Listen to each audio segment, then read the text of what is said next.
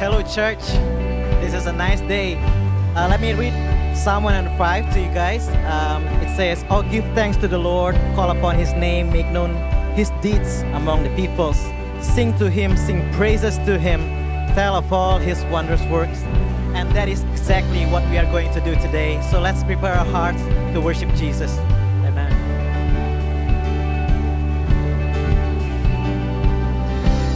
Your love so great, Jesus, in all things.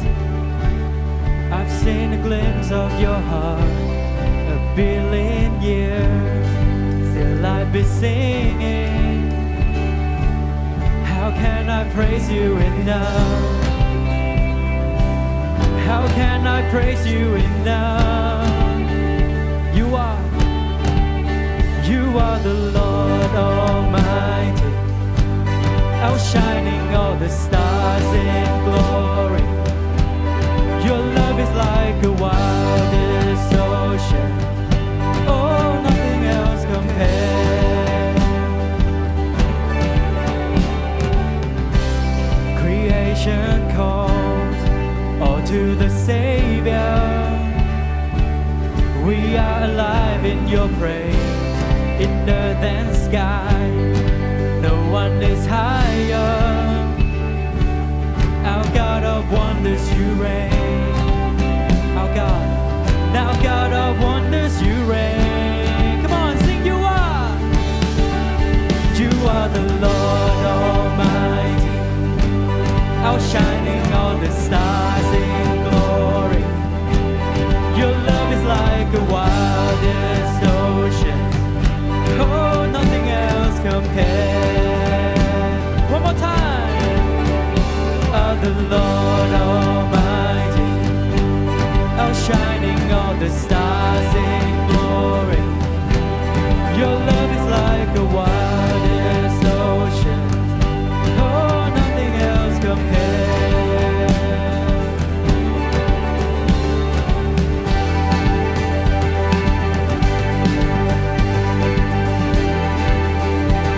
Come on, let's declare it.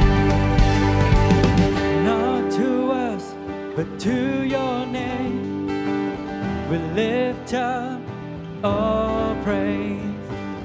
Not to us, but to your name we lift up all praise. Come on. Not to us, but to your name we lift up all praise. Not to us, but to your name we lift up all praise. You are the Lord Almighty, outshining all the stars in glory. Your love is like a wildest ocean. Oh, nothing else compares. One more time. You are the Lord Almighty, outshining all the stars in glory. Your love is like a wildest ocean. Oh, nothing else compares. Not to us, not to us, but to His name we lift up all praise. Not to us, but to your name we lift up all praise. You are the Lord Almighty, outshining all the stars in glory. Your love is like a wildest ocean. Oh, nothing else compares. Come on, repeat the chorus one more time. You are the Lord Almighty, outshining all the stars in glory. Your love is like a wildest ocean. Oh, nothing else compares.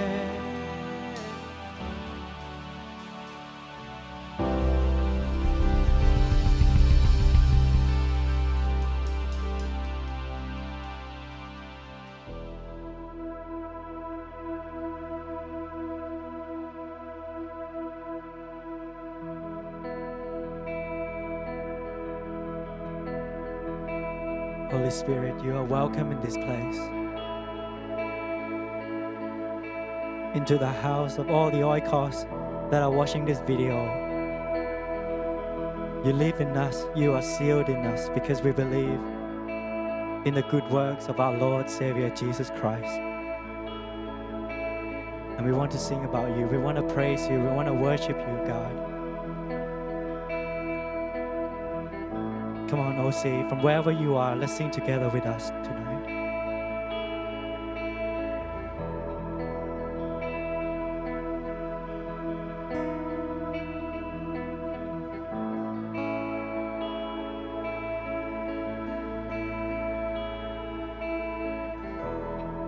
There's nothing worth more that will ever come close. Nothing can compare. You're our living hope. Your presence, Lord.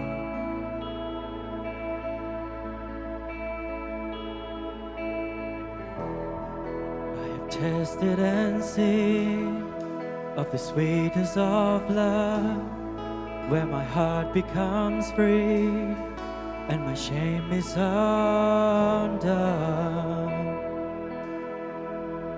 In your presence, Lord. Come on, sing Holy Spirit. Holy Spirit, you are welcome here.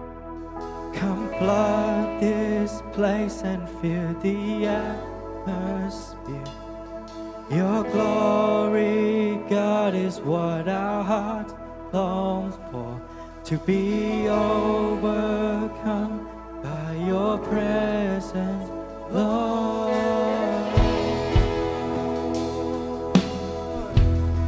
By your presence, Lord.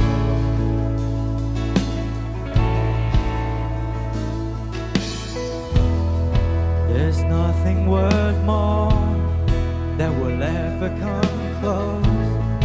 Nothing can compare. You're our living hope. Your presence,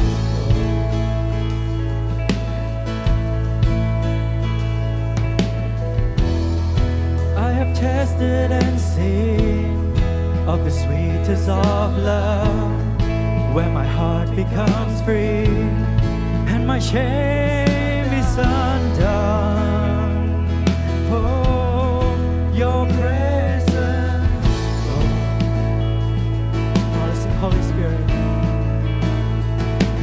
Holy Spirit, you are welcome here. Come flood this place and fill the atmosphere. Your glory, God, is what our hearts long for. To be overcome. Let's sing Holy Spirit again. Oh, Holy Spirit, you are welcome here. Come flood this place and fill the atmosphere. Your glory, God, is what our hearts long for. To be overcome by your presence, Lord. By your presence, by your presence, Lord. By your presence, Lord.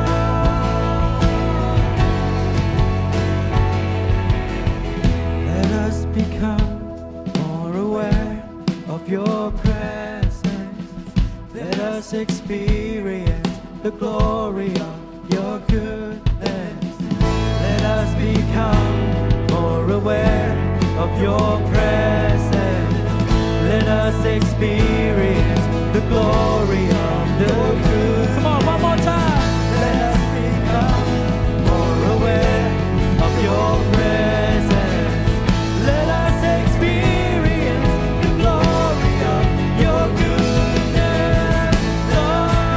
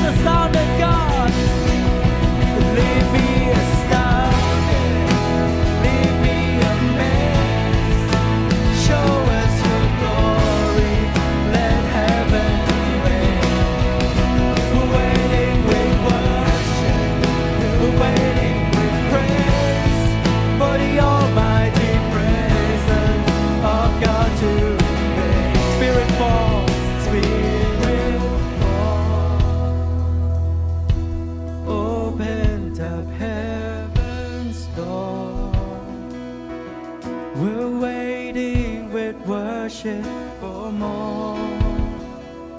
You're the only one that satisfies me. Lord, we run. Lord, we run to you, God, into your loving arms. We're safe and secure in your love.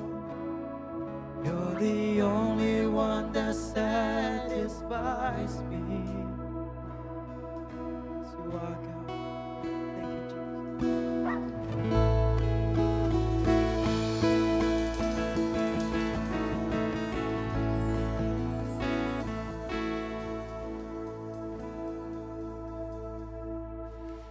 It's an honor to be here today with all of you with this opportunity to share the word. I just wanted to thank Dex and Gershom and all of that for having me along and giving me this chance to share with you today. We might not be the closest, but the times that I've had to talk to these guys and walk life with these guys, they've been such an encouragement to my faith and my journey with God. And you guys are so blessed to be able to have them as your leaders. For those of you that don't know me, my name's Matt. I'm currently serving as a supervisor over at FCC in the Vibe ministry under Arthur.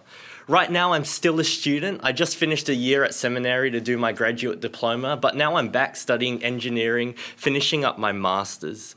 A couple of hobbies I like playing with my dogs. I like gaming a little bit, playing tennis. I like watching movies. I'm a big geek about that. And I just wanted to inform you, as of maybe 2 weeks ago, I became something I swore to myself I would never do, and that is become a K-drama fan after my girlfriend baited me into watching Crash Landing on You with her. So shout out to all you K-drama fans that are here tonight. But one of the things I love doing the most is actually just sharing and talking about the Word of God with others. So I'm so excited to be able to do that with you guys tonight. And I'm praying that as we talk about God's Word, as we discuss the Scriptures, that you guys will receive it with fertile soil and that you guys might be transformed and renewed and fall in love with God to an even greater extent because of it. So before anything else, how about we just open up in a time of prayer? God, we're so grateful that we can come before you together and your word to just share it, Lord God. We pray that as your scriptures are talked about, may your Holy Spirit come and transform us and meet us where we are, Lord God. May every single one of us here encounter the living God himself tonight, and may every single one of us leave here empowered to glorify you to the fullest. So we want to honor you in this place. We pray that you might be here with us and that you might speak to us through your word this evening. In your most precious name, amen. I understand that you guys have been going through a series on engaging with the Spirit. I know Chris preached an amazing sermon recently, and Gersh just preached an amazing sermon on sanctification and the role of the Spirit to really sanctify us and make us more like Jesus. And I'm going to be continuing that series with you today. In my journey as a Christian, I've often noticed the most life-changing encounters that I've had with the Holy Spirit have often been the moments of quiet and calm. You know, times where I'd just be reading my Bible and all of a sudden the scripture would just come alive to me and speak to me. Or, you know, times where I've just sat in prayer and had such a realization of God's love.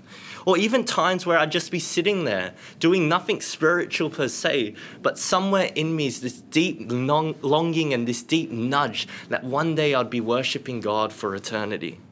But up until maybe last year, beginning of last year, whether I liked it or not, I often found myself hearing other people's encounters, other people's stories of the Holy Spirit. And it wasn't really what I'd experienced, and I'd often find myself maybe discouraged or even comparing.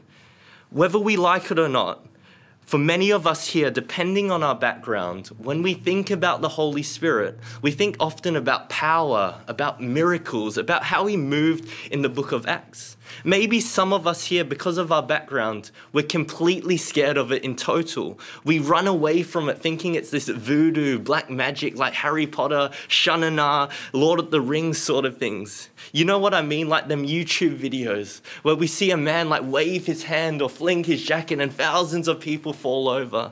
Or like when someone makes someone's leg grow somehow. No. I'm not talking about Star Wars and the Force, but if you would like to see something like that, give Google a little search, Benny Hinn, Sith Lord. You guys will be amazed by what you see. But you know what? This skew that we often hear the Holy Spirit being talked about in, I think it even overshadows quieter, more beautiful aspects of the Holy Spirit, which I'd argue are just as important to a life of a believer. And one of these quiet yet beautiful roles of the Holy Spirit that we'll be talking about this evening is the role of the Holy Spirit as the assurer. How the Holy Spirit comes to those that are in Christ and assures them. So that leads me to our text today. If you guys want to turn with me to Romans 8, we'll be picking up exactly where Gershom left off from last week. It's a miracle. Somehow, it wasn't planned or anything, but I called him the other night and I found out that my passage was the one directly after that. So we must know that God's doing something and we're doing something right. We'll be talking about verses 15 to 17 of Romans 8, where it talks about the ministries of the Holy Spirit, one of those being an assurer. So reading. For you did not receive a spirit of slavery to fall back into fear. Instead, you received the spirit of adoption by whom we cry out, Abba, Father. The Spirit himself testifies together with our spirit that we are God's children. And if children, also heirs, heirs of God and co-heirs with Christ. If indeed we suffer with him, so that we might also be glorified with him. So to help us understand and grasp the weight and the beauty of the Holy Spirit as our assurer, I'm going to be answering 3 questions, and those are going to be my 3 points for those of you taking notes. So my 3 questions, what are they? Firstly, what does the Holy Spirit assure us of? Secondly, how does he assure us of it? And lastly, why can we be assured? So starting with the first question, what does the Holy Spirit assure us of? Have you guys noticed that we, in our human nature, in our natural tendency, we hate uncertainty? It makes us uncomfortable, right? Like, I can't be the only one who squirms through movies when the protagonists are in times of danger and you don't know what's going to happen to them. Like, I'm a massive Lord of the Rings fan. I've watched the trilogy at least 25 times, and still to this day, when Frodo is in the giant spider Shelob's lair, I completely freak out because he is in danger. Or for those of you that maybe are a little uncultured and haven't watched Lord of the Rings, what about Avengers? Avengers Infinity War. Who remembers when it ended? Thanos snaps his fingers, everyone disappears, and you're left there thinking, how is it going to get better? But then you realize you have to wait 1 whole year to find out why. How many of you hated that? Like, come on, why not make it just one single movie? Why do that to us? But I think even we see it today in real life, in the world, even with this COVID-19 situation. People are so uncertain about what's going to happen tomorrow, what tomorrow might bring, what the world is going to be like, and it's driving them to insane extremes. I found out recently from one of my friends in Singapore where the circuit breaker was extended and the uncertainty of it ever ending, the unsureness of if it's ever going to get better, led to the tragedy of a young person taking their life. This is what uncertainty does to us. This is what unsureness does to us. But I think if there's one uncertainty that Christians have grappled with the most till this very day, it is to do with the certainty of their salvation, the uncertainty that they might have of their place in Christ. So what happens when we're unassured? What happens when we're uncertain of this? I think there can be 2 responses, 2 ways that this uncertainty might manifest, and let me paint them out to you. The first one is this, using my own life as an example. During my first year of being a Christian, my vision, like some of you may be here today, was very cloudy and filled with many doubts about where I stood. I had just given my life to God after being saved from a life of drinking since I was 14, smoking, parties, clubbing, all kinds of sin, lust and pride.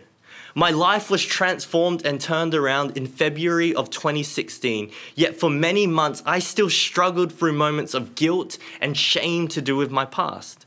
Questions would come up like, how could I ever have lived like that? How could I ever have been forgiven for that? How could I ever be accepted by God and his people? These questions, it led me to fear. It led me to be uncertain. It led me to be unsure, to be hindered. And I felt that everything I was trying to do was to either fix and make up for the mistakes of my past to ensure my place in Christ. It felt like all that I was doing was to fix the sin I caused, the hurt and pain I had caused. And you know what was even worse?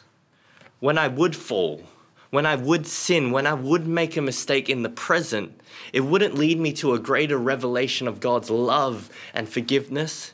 Instead, it would lead me away from him, scared of him, feeling like I had no place because I could never make up for what I had done. I think this is the first way this uncertainty manifests in Christians. It results in Christians living in doubt, a half-life, never really being able to pursue a genuine relationship with God because they're unsure and uncertain where they stand before him. Have you ever felt this way? What about the second way? I think the second way, even though more silent and subtle, is just as prevalent and dangerous. Uncertainty about our place in Christ can sometimes lead to a false certainty and a complacency where we don't even realize we're uncertain because we've never been bothered to think about it because we're so comfortable with where we're at. It can lead to Christians who have been coming to church for a while now, who have been doing the right things, believing the things that they've been told since they were young, but complacent, with a false certainty of their place in Christ based on what others around them have told them or based on them coming to church each week, participating in cell, too sure of themselves and their morality to even bother questioning at all. And even though we might look at this and on the surface see these two groups as totally different, they're very similar. Why? Because both groups never really pursued a genuine, dependent, fervent relationship with God as well. Is this you that I'm talking about? Whether we like it or not, both groups are living a half-life, hindered, uncertain in their own ways. Both groups are not living the life that the Bible calls us as Christians to live. Both groups are missing out on the promised joy and peace and relationship with God that can be found in a true assurance of their place in Christ. Genuine faith, according to Hebrews 11 verse 1, is both with certainty and assurance. We need assurance as Christians. We need it more than ever, more than anything. But that assurance is only found by the Holy Spirit. So what exactly does the Holy Spirit assure us of? We see in Romans 8 verse 15 that we as Christians, as believers, we don't have the spirit of slavery anymore. Instead, we have a spirit of adoption. And what does that spirit testify us of? What does it assure us of? The Spirit doesn't necessarily tell us that our circumstances will get better, or our struggles will end, or these thoughts we might have in our head will stop, or this battle with the flesh and sin in this life will be easy. No. He assures us of something better. He assures us of this one important truth, that we are now children of God, that we are his heirs, co-heirs with Christ, that we have an inheritance eternally safe and secure in him. He reminds us that even in our sufferings, we have a future glory waiting that we can be joyful in now because we are God's child. He assures us that we are God's child, and that is enough. One day, who knows? Maybe God, in his good and sovereign plan, he's going to break some of us here to the point of nothing, where everything we trusted, everything that gives us security, everything that was certain, everything we were assured of is stripped away. Maybe it's not even that. Maybe it's something today. Maybe you're struggling with like a sin like lust or pride that you can't get rid of and it's making you doubt. Maybe you're going through a difficult circumstance in your families, relationships, your mental health, your identity, and it's bringing up questions. Maybe it's something small, like a nudge of doubt and anxiety in your heart that you know you've been feeling for a while, but you're yet to face it. Maybe you're one of the people that's never realized the need to be assured of your place in Christ. It's just been what you've been doing for the past years, but now you're realizing the importance as I speak these words now. Regardless of what situation or circumstance you are in, How comforting is it to know that even in those times, even where everything might seem uncertain, where there's that nagging, that slight questioning and unrest in your heart, that the Holy Spirit comes to assure us and testifies to us of a simple yet profound truth that we are God's children, adopted into his family, righteous before his eyes, and eternally secure. How joyful is it to know that that peace that we can have today in any circumstance, whether good or bad, that naturally comes from knowing that we have a heavenly Father holding on to us, that we can have relationship with. How joyful is it to know that in him is every spiritual blessing right here and right now. We are living as sons and daughters of God. How amazing is that? That we are called to righteousness, called to holiness, called to love, and we have a purpose now for his glory. This is the assurance the Holy Spirit brings us in Christ today and for eternity. What does he assure us of? That we are children of God and everything that being his child brings. So moving on now, what about my second question? How does he assure us? What we're going to find is the passage that we just read, it doesn't only tell us what the Holy Spirit assures us of, but it also shows us how he assures us of it. In the few verses before 15, what we find is, like we've talked about, the Holy Spirit's role to make us more like Jesus. And one of the ways he assures us that we are God's child is that we are turning away from sin and turning to what is good and righteous, like Gershom preached in his sermon last week on dying to the flesh and living by the Spirit. But in verses 15 and 16, it tells us one other way that the Holy Spirit assures us of. The Spirit of adoption, by whom we cry out, Abba, Father. The Spirit himself testifies together with our spirit that we are God's children. What we have here is a beautiful image explaining and showing us the other way in which the Spirit assures us of our place in Christ as God's children. So what does it mean when it says, by whom we cry out, Abba, Father? Abba is an Aramaic word which means father. Not just something that is thrown around, but it literally translates to my own father, one's own father. Abba, Father is the same way Jesus addressed God in the Garden of Gethsemane in his moment of greatest despair, where he was literally sweating blood right before he was crucified. And he cried out and he asked, my own Father, Abba, Father, is there any other way? To cry Abba, Father, or more accurate, my own Father, just as Jesus did, it portrays a deep intimacy and trust, just as a son or daughter would to their own father. It is not a word a stranger, let alone a slave, would use to address someone. So I want you guys to imagine this for a second, okay? So put yourself in this imagination. Like, imagine you go up to someone on the street that you've never met before at all, and you run up to them and you start crying, Father, Father, my own Father. What's going to happen? One of either two things will happen, let me tell you. Either they're going to start running away because they're so creeped out, or you're going to be running away because they're trying to beat you up for being a weirdo.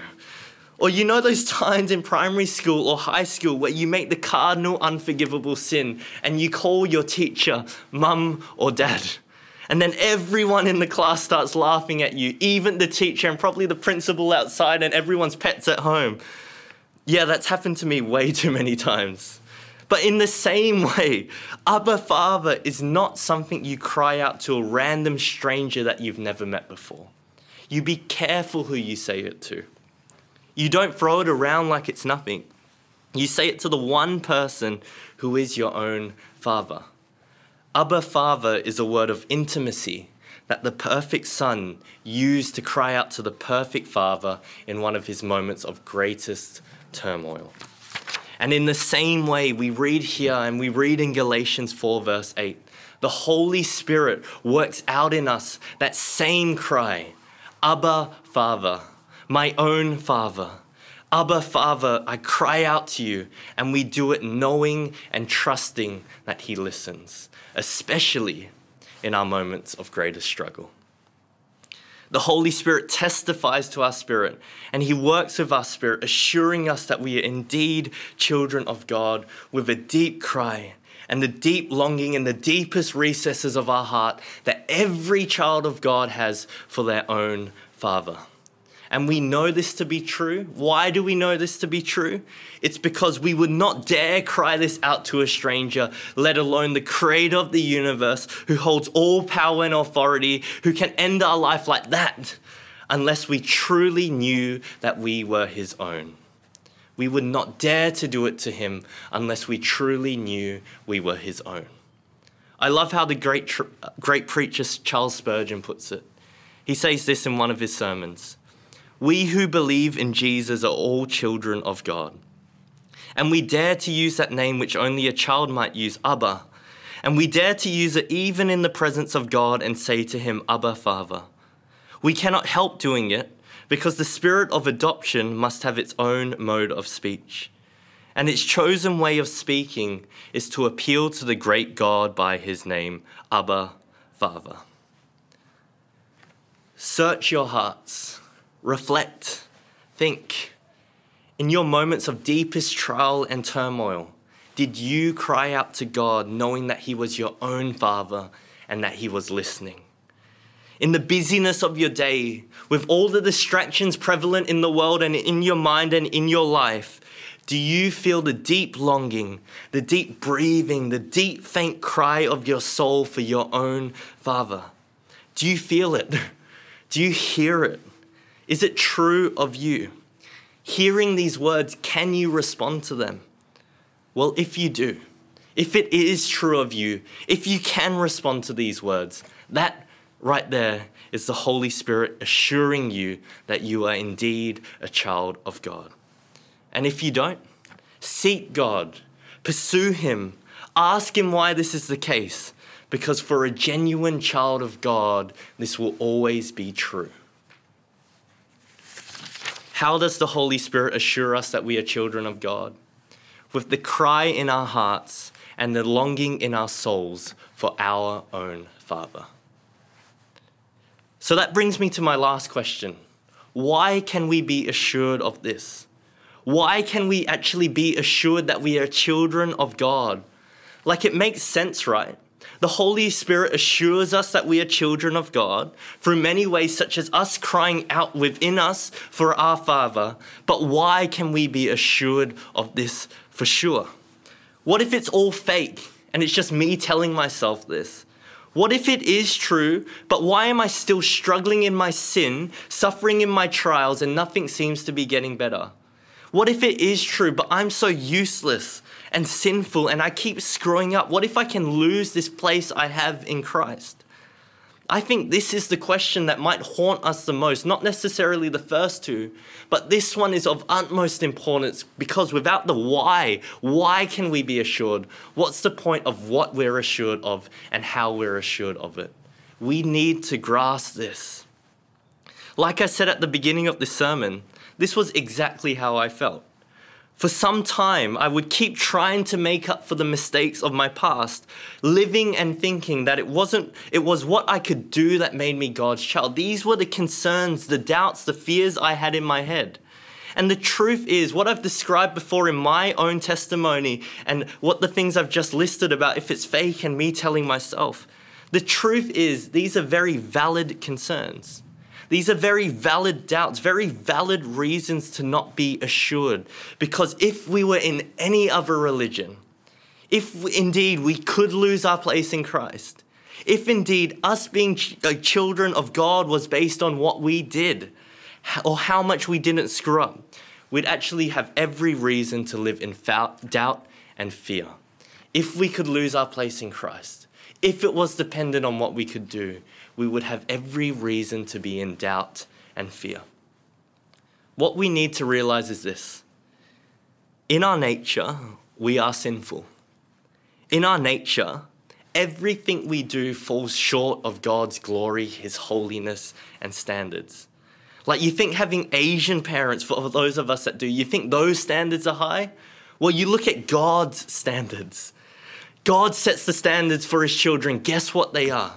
For his child to love him with all their hearts, all their minds, all their souls, and all their bodies. And the harsh reality is this: no one, No one in all of history, in all of creation, could ever do that for even 1 second. They could never do that for 1 second except one. We would never and have never been able to live up to God's standards or meet his standards as our parent. So why can we be assured that we are indeed children of God if we could never do that, if this is the case, if we are sinful and all of that? I remember July of 2017, everything changed for me. One day I came before God's word. I had just finished showering. I remember I was tackling with God with some prayer in the shower, and I just felt super convicted to get out and go over and get on my knees in my room. I didn't even have time to put on my clothes. I legit just went there and I opened God's word and I turned to exactly this very book of Romans. And as I read, God made something so evident to me that the scripture came alive to me, and he revealed one important, powerful truth that has changed my life till this very day and completely flipped how I viewed my walk with God. I found in that moment the burden, the insecurity and shame of trying to make up for my past left me. The doubt and anxiety I had was lifted, and it was replaced with joy, peace, contentment, and calm. And let me share with you now what it was that I realized that moment on my knees in my room, open before the word of God in the book of Romans. Why can we be assured? Why can we be assured that we are children of God if we could never meet God's standards? It's because it was never about us or what we could do. It was never about me. It was never about making up for the mistakes of my past or righting my wrongs. It was never about us or what we could do. All throughout scripture, and even more so throughout Romans, we gain this revelation and understanding that we never chose God. Like, we were so sinful and depraved, we never wanted him. We rejected him and turned away from him at every moment he tried to reach out to us. And the truth is, even if we wanted to choose him, even if we wanted to reach out to him, we could never choose him or do it. Guys, it was God who made the choice, not necessarily us first. The thing about adoption is this: you don't choose to get adopted. If you're an orphan, you don't have the right to go up to some random man on the street and say, "Adopt me. I'm adopted by you. You're my father." No, it does not work like that. And when we look into what adoption was, especially during 1st century AD, when the time of this letter was written, when the time of Jesus was, what adoption was, it was the adoptive father, not the child, choosing, not just randomly but deliberately, someone to represent his name and to inherit his estate. Guys, it was him who called us, him who chose us, him who deliberately adopted us despite us never being able to meet his standards. It is the free gift of an earthly father to look at a child, knowing that it's going to be messy, knowing all the problems that they're going to need to work through and all the mess of adoption, knowing the massive fees that have to be paid to adopt that child, knowing all of this, looking at them and still calling them his own child. And in the same way, it is the free gift of the Father to say, no, your life, your old life is gone.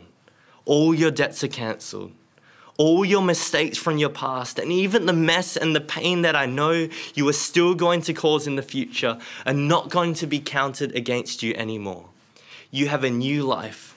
You have an inheritance and a purpose now to carry my name. Guys, he chose you. He chose us, the church, deliberately, not carelessly. Ephesians 1 verse 8 says, in full wisdom and understanding, he chose and he adopted and he brought us in. And then he paid the adoption fees in full, right there and right then, by sending his one and only begotten Son to live the perfect life that we could never live and to fulfill the standard of being God's child that we could never meet. And then on that cross, he gave up his life. He bore the full wrath and punishment of God that was due to us in our place so that we might be forgiven, so that we might be adopted into his family, so that we might have a new life to share in his glorious riches for eternity. not as slaves or criminals like we deserved, but as children of God. This is what it means when we say our Heavenly Father has adopted us. He made the choice. He paid the price. So why can we be assured? Because the one who made the choice is unchanging, and the price that was paid in full can never be taken away. That is why you and me, brothers and sisters, we can go through any trial and any circumstance, knowing today by the Holy Spirit in full confidence and assurance, with such joy and peace, with such certainty of the spiritual blessings that we have in Christ. That is why we are able to glorify Him to the fullest, knowing that we have a Heavenly Father who listens, who comforts, who affirms, who guides, who cares, who loves us today. One who we have relationship with, and one who will be worshiping for eternity without sin or suffering anymore. That is why we can be assured. So let me end just with one more quote from one of Charles Spurgeon's sermons. Let it sink in and let it speak to you and minister to you today. Does your spirit cry in that way tonight? Even if you be in the dark, yet if you cry for your Father, you will soon be in the light. There is no need to be distressed with any form of doubt, so long as the Spirit makes this continual breathing, Abba, Father, show thyself to me. Do what thou wilt to me. Let me taste thy love. Let me at least bow under thy hand. Does your spirit cry that way tonight, guys? Even if you're in the dark, if it does, you will soon be in the light. There is no need to be distressed. There is no need to have doubt, just as long as the Holy Spirit assures and works in you that deep cry, Abba, Father. So what does the Holy Spirit assure us of? He assures us that we are children of God. How does He assure us of it? Through testifying to us that we have a Father who we cry out to. And why can we be assured of this? Because God made the choice. He doesn't change, and He paid the adoption fees in full. So let's pray. God, we thank You for the word that You've provided us tonight, Lord God. And we're praying, Lord God, that as people have heard it, Lord, they might be convicted and changed, Lord God, for Your glory. We're praying for people in this place that might be having feelings of doubt or fear or uncertainty about their place in Christ. We pray that, Lord God, tonight, Your Holy Spirit might come and minister to their souls and assure them that there is no fear, there is no doubt, Lord God, but You are assuring them that they are Your own. We even pray for those that might have never thought about this or seen the importance, Lord God. We're praying tonight, might their eyes have been open, Lord God, open to the beauty, open to the joy and the peace that is promised in a life assured of You and with You, Lord God. So, Lord God, we pray for these people, this church, Lord God. Might You bless them going forward. Might You draw them to You every single day, Lord God, in great dependence. And might You show them Your love more and more so that they might love You more and more, all for Your glory, Lord God. We pray this in Your most precious name. Amen.